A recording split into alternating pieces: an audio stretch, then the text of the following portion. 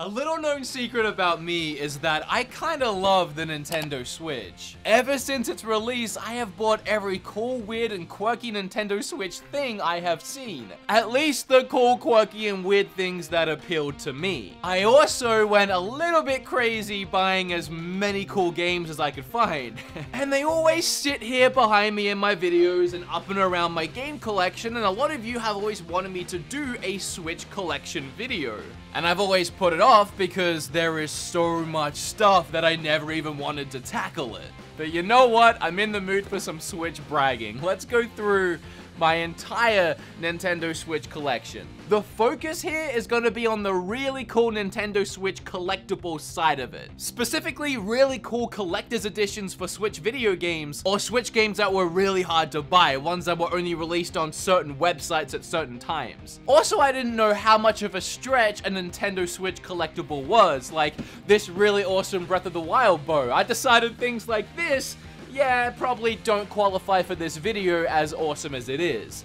I still found a way to sneak it into the video though. So this is in my opinion, kinda crazy, kind of insane Nintendo Switch collection. And I'll leave links to everything down below in case you see something you like that you might want to pick up. I want to start with something that means a lot to me, and that's my Bayonetta Climax Edition. The reason this means so much to me is because it was gifted to me by a fan of the show. It just means so much to me and I love it. So the reason this Bayonetta Climax Edition is so cool to me is because, for starters, I love the Bayonetta games. They're some of my favorite games of all time. I love that Nintendo saved the franchise, and now they're continuing the franchise by making new games, but there was no other way to get the first game on Switch physical other than buying it in this pack. So yeah, as you can see here, we have both of the games sealed.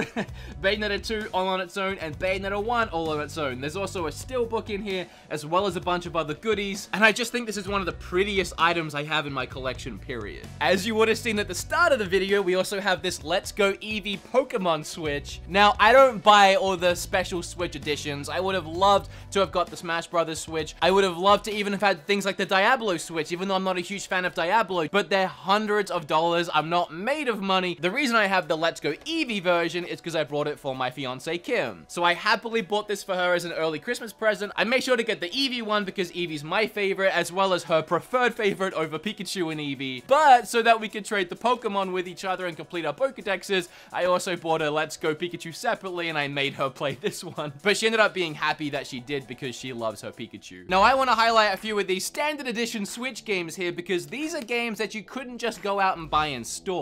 At least I don't think so, from what I've been told and what I researched anyway. I might be wrong, and you can let me know down below. The first one was The Longest 5 Minutes and Retro City Rampage. Both of these were sold exclusively online on websites. I actually found them at Too Many Games, a retro video game convention where of course a reseller was selling them, but I got them at a good price. And both of these are really cool games. I already have them digitally downloaded on my Switch, so of course they're staying sealed. The Lost Sphere is the same. You could only buy it through Square Enix's website. I'm not sure if you can still buy it, but I know they sold out after I pre-ordered the game. And Lost Sphere is actually the spiritual successor of I Am Setsuna, which you could only get a physical of from Japan. And it was the exact same situation with Okami HD, which you might realize is missing here. I ordered it from Japan over a month ago and I still haven't got it. And then Broken Sword 5. I actually ordered this one while I was looking up games for my eShop video, and I saw that it only had a European physical release, so I went ahead and grabbed it, and it actually came in the mail recently. I honestly don't know that much about it other than the fact that it's a point and click, and I love point and click, so I was happy to buy it, and one day when I have time, I'll play it. Now, here I'm breaking my rules a little bit, but I think these are way too cool not to include, and again, both of these were from fans, so I really wanted to put them in this video.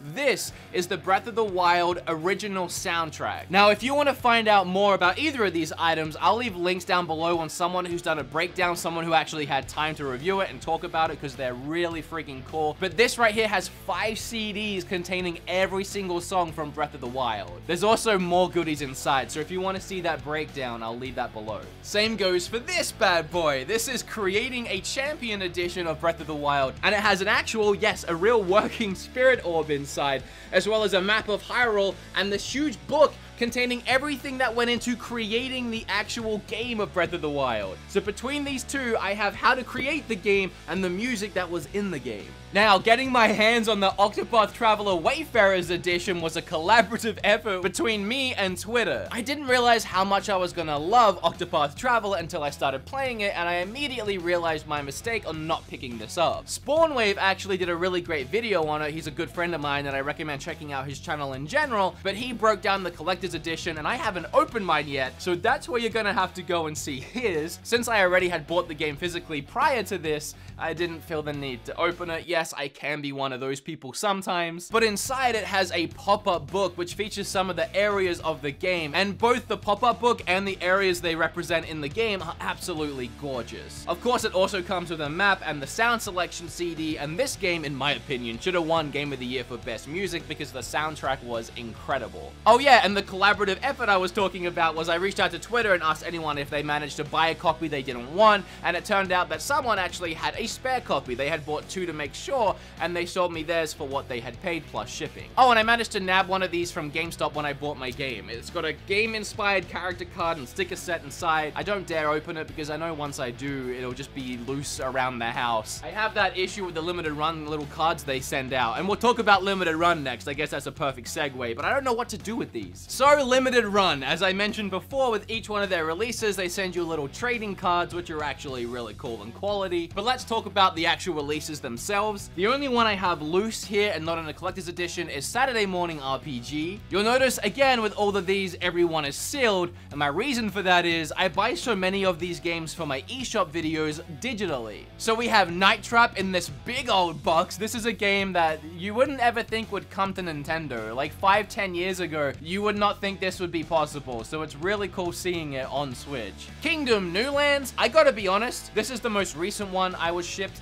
and I still know nothing about this game. At this point, I'm just buying everything limited run because every game they've released is one that I've liked and I've played and I've enjoyed and I wanted to get physical. So now when I got to this, I was like, well, I kind of gotta get that. Slime Sand. This box looks really cool. I liked this game. I didn't love this game. It was in one of my eShop videos. I wasn't expecting a physical of it at all, but it's one that looks really nice. The big yellow box definitely stands out on the shelf. And then my favorite, Thimbleweed Park. I actually bought this one from limited run just loose, not the collector's edition, just the game. And then a couple weeks later, I got this in the mail from one of my Patreons, Corey. So I ended up doing a giveaway for my other copy and I no longer have it. And thanks to Corey, I have this. And of course, it's sealed because I played the game to death from the eShop. But this is my favorite limited run game. Back before Limited Run even announced they were going to make Switch games, I made a video about if they did, what games would I want, and this was number 1. So they listened, thank you Doug, and I could not be happier with my Thimbleweed Park physical. It's amazing. This game is great. But Limited Run Games isn't the only company doing amazing work bringing eShop games to a physical platform. Super Rare Games is another one of my favorites. In fact, I adore Super Rare Games. They are such amazing, nice, generous people. I have all 8 of their releases so far, starting with Human Fall Flat, The Flame in the Flood, which might be my second favorite one, I think, from them. I love that game. Shelter Generations, Lovers in a Dangerous Space-Time. This one looks awesome on the shelf. I love the way that game looks. Mutant Mudds, another really cool game. And then we have Worms. If you haven't played this Worms, it's probably the best Worms ever. Snake Pass is my number 1 favorite, an adorably charming little platformer from early in the eShop's lifespan. And I was so glad to finally get that physical years later. And N++, a game that has a huge cult following. My roommate used to play this all the time. So make sure to check out both Limited Run games and Super Rare games because some of your favorite eShop games might already have physical releases. Now, I gotta give a shout out to our game collecting on Reddit. I was browsing Reddit one day and a user posted a picture of their Undertale Collector's Edition and I said, oh boy, I didn't know this existed and I need to get my hands on that. I knew there was a standard physical edition for Undertale in Best Buy that you couldn't get anywhere else, but I had no idea there was a collector's edition and this thing is freaking awesome. But thanks to our game collecting, check out the subreddit because you find some really cool stuff on there. Let's go through some smaller but still awesome Switch collector's editions. I actually really enjoy LEGO games. There was a while where I was trying to collect all of them. That kind of fell through, but I still pick up the new ones,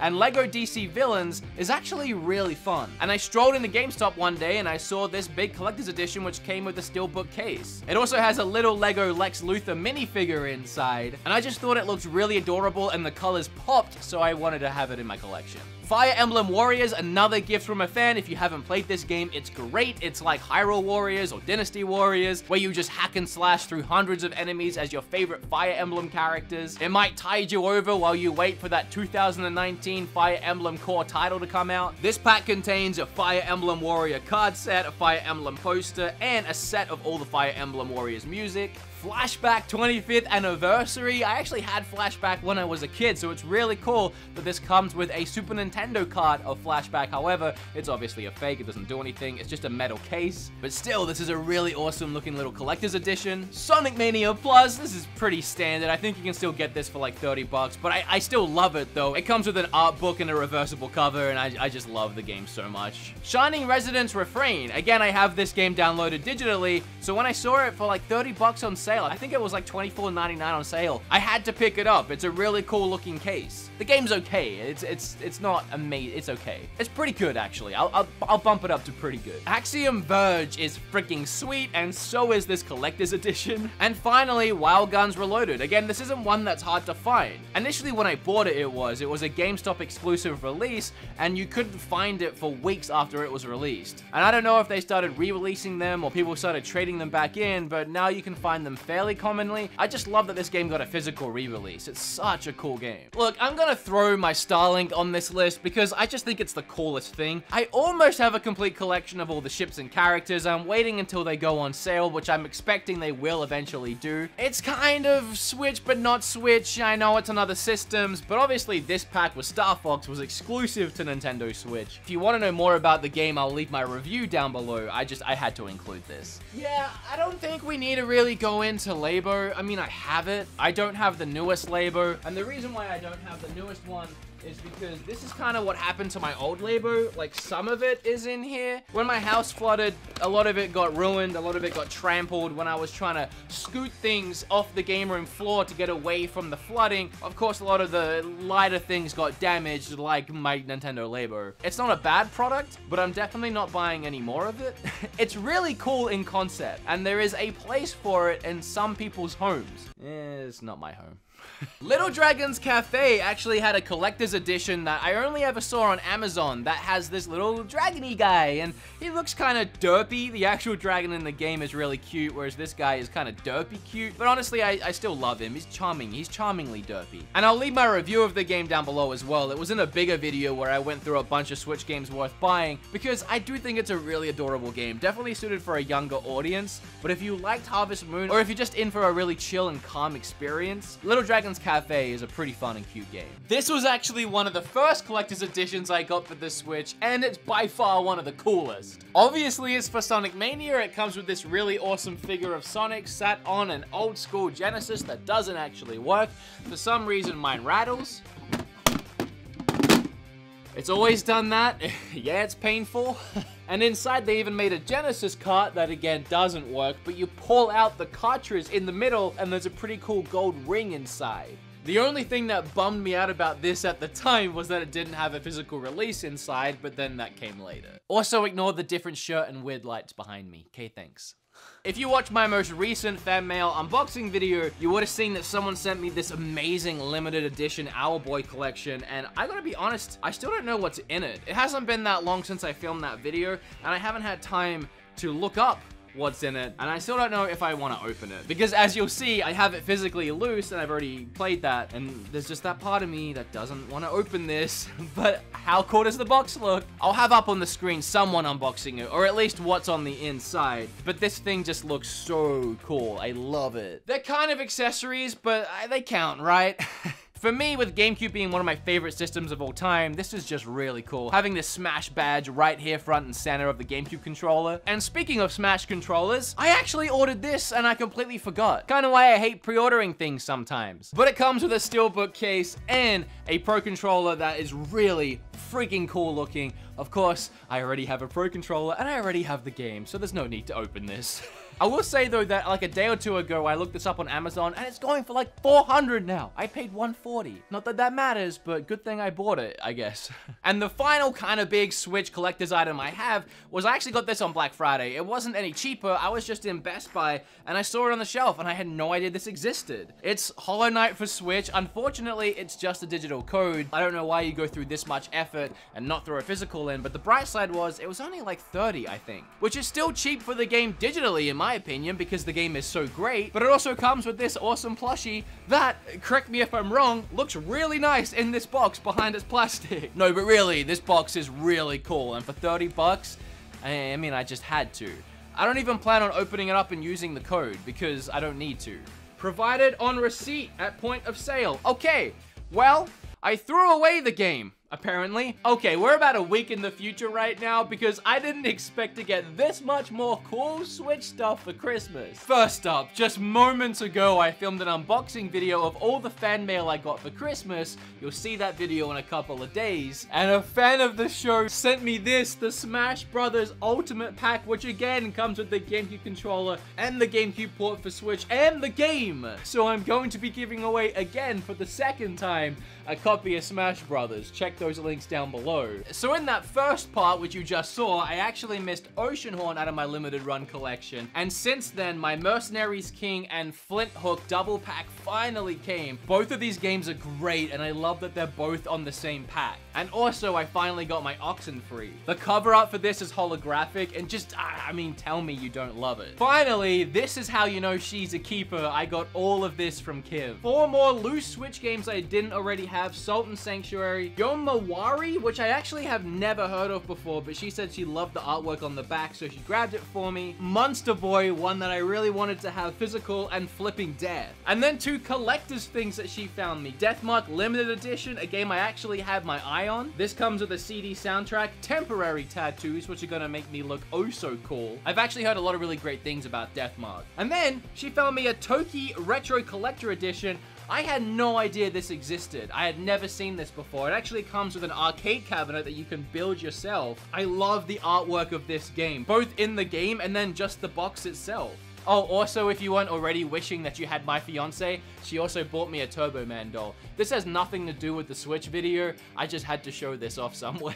One of our favorite Christmas movies, and I mean, come on! Okay, now I'm gonna cut back to the old me, and I'm gonna go through all of my loose Switch games. Okay, knowing me, I have Switch games scattered around the house, in the spare room, in the bathroom, in the lounge room, in the bedroom, who knows? I've done my best to walk around my house and see if I have any missing, and now I think about it, now I've said bedroom, Moonlighters in the bedroom. So what I'm gonna do is I'm gonna show you all of these games on camera as I'm talking, but I'm just gonna highlight a few that I either really enjoy or I think are underrated. I'm gonna skip over the obvious ones like your Marios and your Zeldas. So this is every single Switch game I have, I think. It's most of them. All right, let's go. Dead Cell is one of my favorite Switch games, obviously. I made a whole video about how I was addicted to it. My Riding Stables, the Katamari. Actually, I played that on my second channel recently. I'm hoping I get to review it pretty soon, but if you want to check out my gameplay of it, make sure to go to Those Gamer Guys on YouTube. There's so much content on that channel right now. But yeah, Katamari was really fun. Perfect addition to the Switch library. Camera's a little bit wonky, but I'll forgive it. My Heroes 1's Justice. This game actually works really well on the Switch and is a ton of fun. Loading screens are a little crazy, but I was pleasantly surprised by how fun this fighter is. Oh, Bendy and the Ink Machine, probably worth noting that's a GameStop exclusive and a little bit hard to find now. Games like Rocket League and Fortnite, okay, so Fortnite I bought just to have it in the collection. I do enjoy me some Fortnite, although having said that, I haven't played it in a long time. I'm kind of over the craze, just like most people are. And Rocket League I bought purely because it was cheap on Black Friday, but I do have that one digitally as well. Lego City Undercover. I actually bought this one off Craigstop in Canada, and I had to go all the way to downtown Vancouver. It took me 40 minutes, and I met a random guy in a Starbucks because he was selling it so cheap at the time. It was like 15 bucks when it was retailing for like 40, and I was like, why don't you want it? And he said, it just kind of sucks. I was like, okay, that's fair. I like it though. Moonlighter is one I want to review soon. Absolutely fantastic. Having so much fun with it. Sleep Tight is actually an empty case. The developers of that game, We Are Fuzzy, they just mocked up this case, which is really nice of them. Yonder is a really neat game. It reminds me of Breath of the Wild, but there's no fighting, there's no battling mechanics. It's more about just exploring. It's just a really charming and beautiful game, and I do recommend it. Well, guys, as my Switch installs an update, you have now seen everything in my physical Nintendo Switch collection. Now that I think about it, I actually have a ton more games on my Switch that I don't have physical yet, as well as games that didn't even get physical releases. So maybe if you enjoyed this video and you'd like to see what I have actually on my Switch and what I've been playing recently, then let me know down below you'd want to see that. And while you're heading down there anyway, make sure you flip all over that subscribe button. Click or tap on this video right here because it also features some of the games I talked about today. Let me go and open some of these collector's editions. Yeah, not really. Who am I kidding?